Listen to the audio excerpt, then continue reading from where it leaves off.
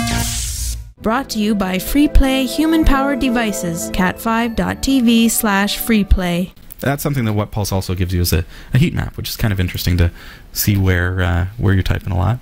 When I saw my heat map, I realized I really should switch from QWERTY to Dvorak. And you'll remember I started talking about that, Pyrus Rock, you remember, but never could get to that point where I could take 2 weeks off, basically, to learn Dvorak, because I'm a programmer. And there's no way I could program 10 words per minute.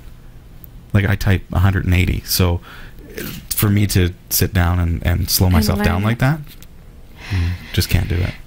I want to, though. So, what is that? The different... So, QWERTY, you look at your keyboard, QWERTY. Yeah. That's the positioning of the characters. So, that's what we're used to, the Almina kind of key set. Yeah. So, that's where the keys are located. Dvorak, well, QWERTY was designed for typewriters. I knew that, actually, so that they don't jam up, So they don't jam up, right. Yeah. Because they did the mathematics and some genius figured out that you're probably going to be rotating between left and right, left and right. So when these things are going, they're going like this. They're never going like that at the same time and getting clogged. So that was kind of brilliant. But now that we're on computers, it's really stupid, really, that we're using QWERTY keyboards and on our phones and stuff. It doesn't make a lot of sense because we don't have that problem anymore. Dvorak was developed, it's a different keyboard layout, to make more sense to the computer user. Because we don't have the problem of keys jamming, it is basically an ergonomic thing. So it's better for you physically to be typing in Dvorak rather than QWERTY. QWERTY will cause carpal tunnel syndrome and all different kinds of issues if you type a lot. I found a way to rule. Yeah? I'm going to learn it. Apparently, if you learn Dvorak really well, you'll be way faster. I'd be afraid of the flames if I learned to type Dvorak. I am doing this. I'm going to search. Can I just find the Dvorak keyboard any old place? You see Jot's keyboard, right? That's QWERTY. QWERTY. That's what it means.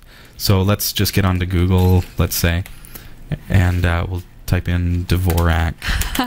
It's spelled like that. Okay. Simplified keyboard. Wikipedia should be safe. So see, it's a different layout.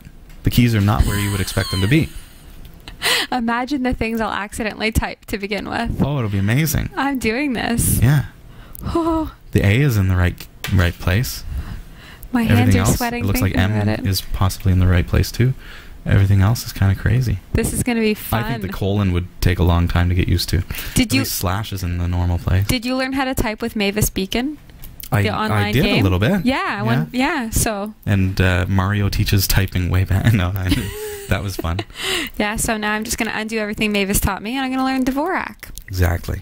Category 5 TV is a production of Prodigy Digital Solutions and is licensed under Creative Commons Attribution 2.5 Canada. Thanks for watching.